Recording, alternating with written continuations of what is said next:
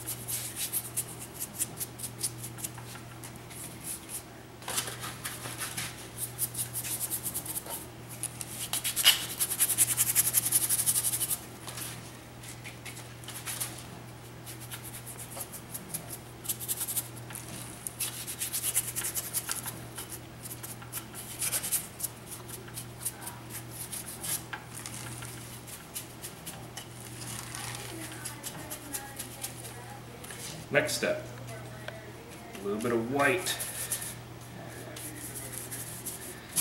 to make a light gray. Go ahead and get most of it off the brush.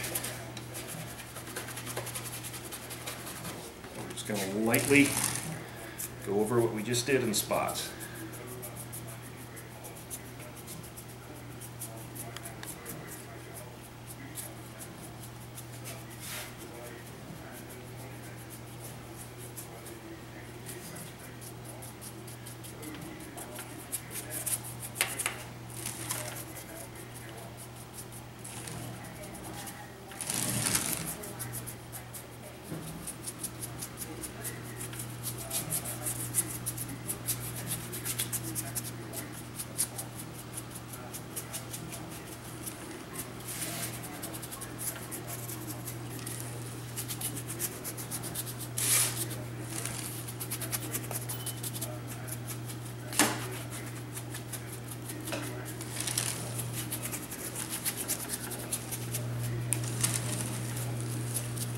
Okay, I'm going to go a little heavier with that up here on his snout.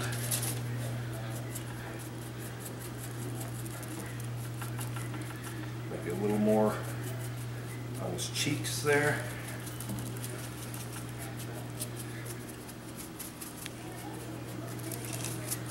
As you can see, the white is just to kind of highlight some spots here and there. It's not to go over the whole thing. Okay, now this next part isn't very realistic, but it does help add just a touch of color. I'm going to take some pink and soften it down with some of the white.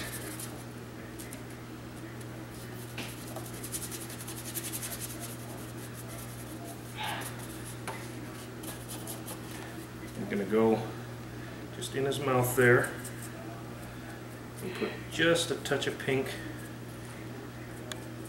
on the top of that bottom lip and inside his mouth, just to give it a hint of pink color. And then manatees aren't exactly known for rosy cheeks, but because it's such a fairly colorless statue, I'll go ahead and just give a hint of that pink there on the cheeks, and just kind of, we don't want it bright and too gaudy. And now what I'm going to do is take that same pink and just kind of add a little bit of that highlighting around the eyes there. Need a little bit more.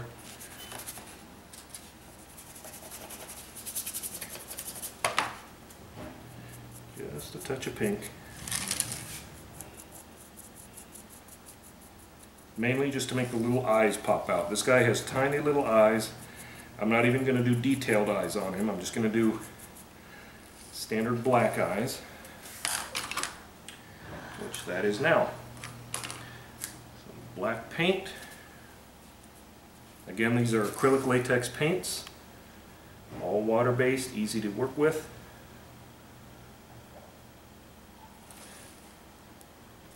One black eye.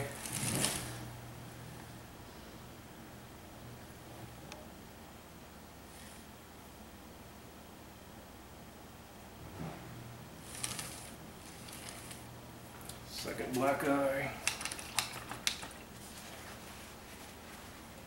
I just wipe away a little dot of the black I got there accidentally.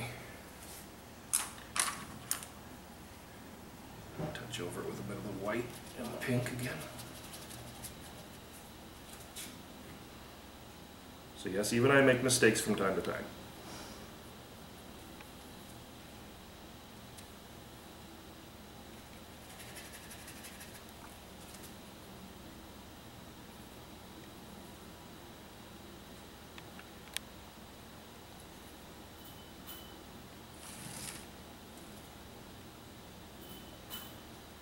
Alright, he's almost done. I'll just do one last little finishing touch. Like I said, I'm not doing detailed eyes, but I'm going to use the end of my brush there. I dipped it in the white. I'm going to put a little white dot there, which is supposed to represent light reflecting off of these eyes. It just makes them a little more full of expression. And there you have it. The only other thing I would do at this point is take it outside and give it a clear coat of enamel spray. That just helps protect the paint that I put on it. Doesn't really do anything for the concrete itself. It just makes it shiny and seals the paint in.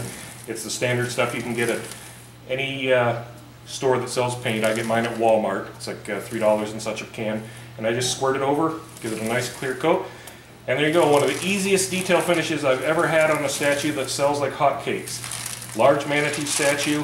You saw how quickly I got that painted, and that will sell for $50 to $60 at my shop, no problem. Now, of course, if you're in the Midwest or up north, probably not going to be a big seller up there for you, because a lot of people don't even know these are a real animal. But down here in the Caribbean and Florida, these statues are some of the most popular. These are beloved animals down here.